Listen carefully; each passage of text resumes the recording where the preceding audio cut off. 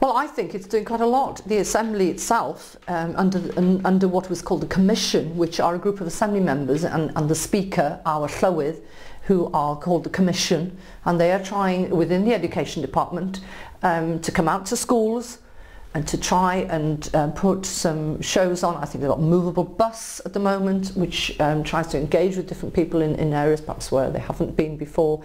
So I do believe, and all the visits, I mean, I was in one of the committees yesterday morning and I saw some school kids opposite, and you know, I believe they're trying to do their best. The fact we're in Cardiff is a big issue, unfortunately, for us in the north. It's a hell of a long way to go. It's a very cumbersome travel, whichever way you go, but I think personally they are doing, and I am constantly asking them to do more and more.